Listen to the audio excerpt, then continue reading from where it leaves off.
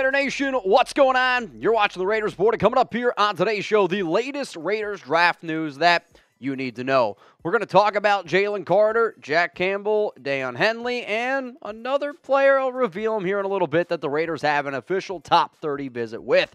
If you're not already subscribed to the show, take a second, hit that big old red button that says subscribe, turn on those notifications. We are a free YouTube channel, and every subscriber helps us. We're 50 away from 136K. We're doing the One Chip Challenge tomorrow, so tune in for that. And then happy hour is going to be on Friday as well if you want to hang out with the nation and have a good time. Let's talk about Carter here, the defensive tackle from Georgia. He is visiting with the Silver and Black today. And if you've watched this show for a long time, you'll know that I believe he is the top defensive tackle in the draft. And from a talent standpoint alone, he was the #1 player on my big board. Why?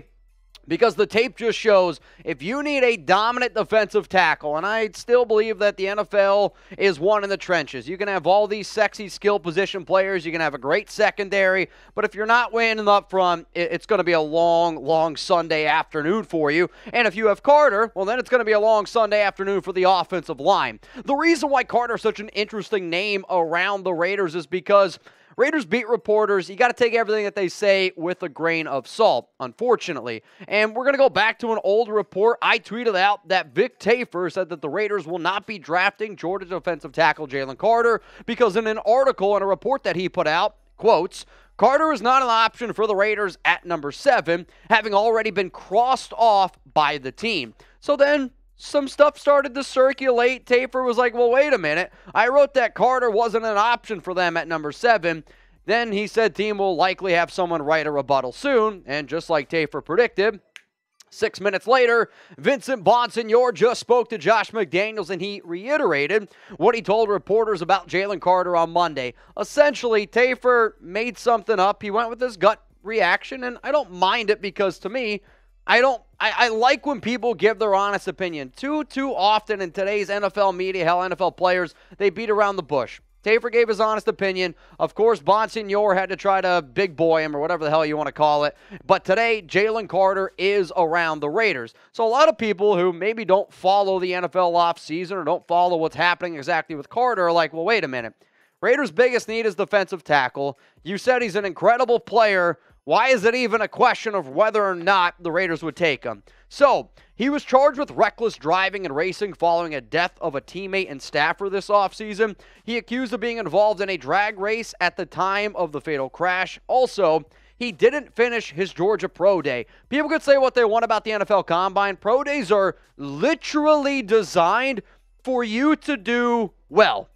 And Carter looked like somebody who's, to be honest, should be on a JV football team in high school. The other thing that I love about Carter, and the reason why it's hard to be like the Raiders shouldn't take this guy, is because my NFL comp for Carter has been Jeffrey Simmons all along. And Jeffrey Simmons' comp was Ndamukong Suh. If Jalen Carter can be Jeffrey Simmons or Ndamukong Suh and you pass on him at #7, you're going to make a lot of people upset. The biggest problem also is, with Mr. Jalen Carter, is to me, you had one job. And don't get me wrong, I love to have a good time. And people always hit me with, all right, Mitch, could you give up drinking for a month? Yeah. You know how I could give up drinking for a month? If you told me I could make generational, life-changing money, not for only me, but for my entire family, tell me what it is, because I'm giving that shit up. Jalen Carter had one job, technically two, stay out of trouble and get into the best shape of your life. You do those two things, you're locked and low to the top 5 pick. He doesn't stay out of trouble. He gets fat. He put on 10 bad pounds of weight, and he was so out of shape that he couldn't finish his pro day. If you're an NFL GM, if you're a head coach, and you see that, that should scare the hell out of you. I know the Raiders don't want to get burned again by Jamarcus Russell. I don't think he's going to be watching blank tapes. But does anybody think, what if he turns into Eddie Lacy? Or, feast mode. All right, so here's my question to all of you. And this is going to be the pinned comment on today's show. So you're about to get hit with a YouTube ad break. I want you to scroll on down and answer this one honestly. How confident are you that Jalen Carter is going to be a Pro Bowler? Scale it from 0 to 10. My answer coming up right now. My answer is this. If you look at Jalen Carter and you think that it is an 8, 9, or a 10 above on the confidence scale of him being a Pro Bowler, you take him at 7. If you don't have the confidence, you don't do it, because his off the field should scare the hell out of you. But if you're like, yeah, you know what, man, not going to worry about it, he's that much of a dog, then you go get him. If you're not, then I'm sorry. Raiders can simply not afford to miss on another first-round pick. All right, Nation, we got a brand new sponsor here, and I'm super excited to tell you about him. I've been hinting at these guys for a long time, so huge shout-out to our brand new Raiders Report sponsor, ZBiotics. Let's face it, after y'all hit me with a bunch of super chats, I don't bounce back well the next day. That is, until I found ZBiotics. ZBiotics Pre-Alcohol Probiotic is the world's first genetically engineered probiotic. It was invented by PhD scientists to tackle rough mornings after drinking. Here's how it works. When you drink, alcohol gets converted into a toxic byproduct in the gut. It's this byproduct, not dehydration, that's to blame for your rough next day. ZBiotics produces an enzyme to break this byproduct down. It's designed to work like your liver, but in your gut, where you need it the most. Drink ZBiotics before drinking alcohol. Drink responsibly and get a good night's sleep to feel your best tomorrow. So what I wanted to do is show you how, awesome this product is, but also how compact it is. If you plan on taking a trip to, I don't know, maybe your buddy's bachelor party, somebody's bachelorette party, throw this in your suitcase. You don't have to refrigerate it. Shake well. And I think that the taste reminds me of, honestly, you ever have a bottle of water and different bottles of water taste different? That's what it is. With some of the shows that we do, I'm telling you right now, this is definitely an essential. Let me keep telling you all, though, about our awesome sponsor here. Give ZBiotics a try for yourself. Go to zbiotics.com/chatsports to get 15% off your first order when you use code CHATSPORTS at checkout. ZBiotics is backed with a 100% money-back guarantee, so if you're unsatisfied for any reason, they'll refund you your money, no questions asked. So, Nation, what the heck are you waiting for? If you like the party here on the show, at least take care of yourself. It's something that I've definitely been trying to do more often. Go to the link that you see below, zbiotics.com/chatsports. I'm going to put that link for you guys in the comments and in the description of today's show. Huge shout out to our brand new sponsor, ZBiotics, for sponsoring the Raiders Report. Let's go to this next guy here, and it's linebacker from Iowa, Jack Campbell. He's got a top 30 visit scheduled with the Silver and Black, and when I look at all the linebackers in this year's class, he's the second best one in my personal opinion. When you talked about Carter, he's an option for the Raiders at 7. Campbell is an option for the Raiders at 38. Personally, I don't think there's any way in hell he falls all the way down to 70, so if you want him, you got to take him in round 2. He's 6'5", he's 245 pounds, 125 tackles, a sack, a forced fumble last season for the Hawkeyes. If you're wondering, all right, Mitch, well, what kind of scouting report you got on him? Well, he won the Butkus Award, which is best linebacker in college football, and I don't think they give that out to just any schmuck, so he's got to be pretty good at it. Plays with a solid speed, he's got solid awareness, and he can play both against the pass and the run. I'm going to throw out this word that I always say on the show, versatility. If you don't got versatility, you're not going to fit in Patrick Graham's system. He isn't a hard tackler. I think Raider fans, they go back and they look at Denzel Perriman. He's a thumper. To me, that's not what Jack Campbell is, but he's got incredible intangibles, his instincts, and those things are going to make him a solid middle linebacker in the NFL. The one person that I used to always love, Luke Kuechly. And when he first came out, I don't think a lot of people thought that he was going to be as good, but he was just always around the football. And sometimes, if you're just really good at football and you just have those instincts where you're always in the game, that's what Campbell can offer, which is why he's my number 2 rated linebacker. Let's go to another linebacker here, though, that the Raiders are visiting with, and it's Henley from Washington State. He, to me, is the 4th best linebacker in the 2023 NFL Draft, and I wouldn't like him at 38. To me, he's more of a 3rd-round option, so if you could get him at number 70, I'm okay with it. In terms of my big board, he's ranked number 59, I believe, off the top of my head. So it would still be a little bit of a reach, but the Raiders need linebacking depth. No ifs, ands, or buts about it. Is he undersized?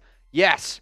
But people were ripping on me a little bit because I was like, I don't really know if I want Devin White. Devin White can't cover. Henley at least has that sideline-to-sideline ability, and he showed you that last season with the Cougars with over 106 tackles. If you're going to have him in a system, I believe he's best fit in a 4-2-5 base scheme. He's going to play will linebacker. Guess what? Patrick Graham likes to run. They like to run a 4-2-5 a lot. They like to run out the nickel packages, throw out 5 defensive backs. Henley works well in those areas. He has that legit sideline-to-sideline range tackling skills. Don't know how well he will stack up against some NFL tight ends, but then again, not many linebackers do stack up well with them. He's only played linebacker for 2 seasons, and his inexperience does show at times on tape.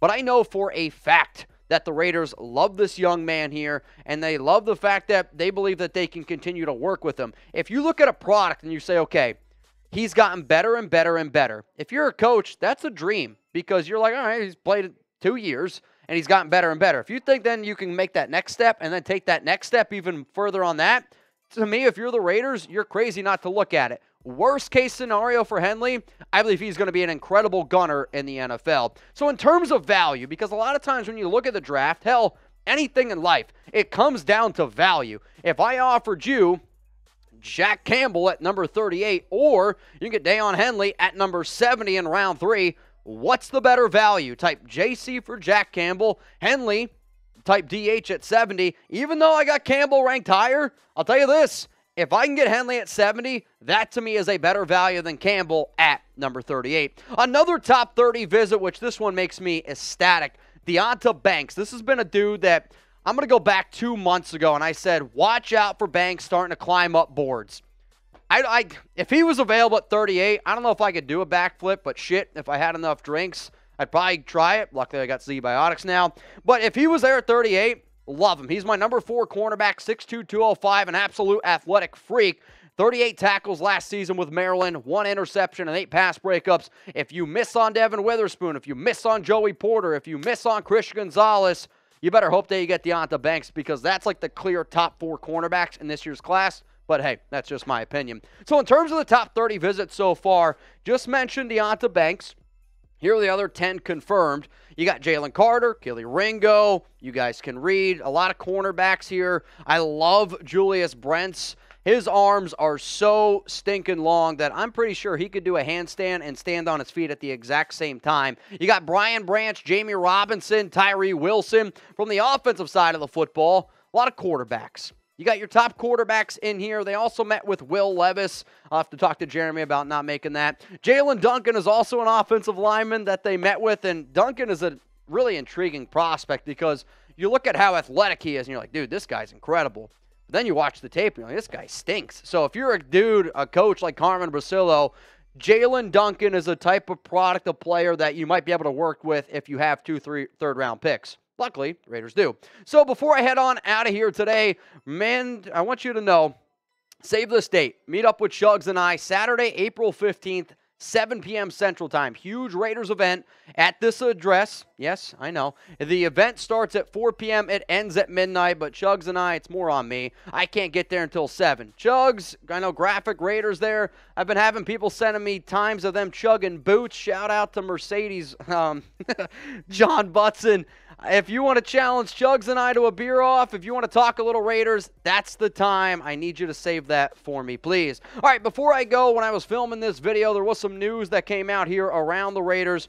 They are moving on from Julian Dye as their punter, and then they're also moving on from Isaiah Zuber at wide receiver. I believe if my math is correct, there's somewhere around 71 players currently on the roster, and because they moved on from them, it doesn't save you any money in salary cap space. Huge shout out to all y'all for tuning in. Remember, again, tomorrow, it's Chip Day. Enjoy your day. Get ready for a hell of a show. Peace out. I love you.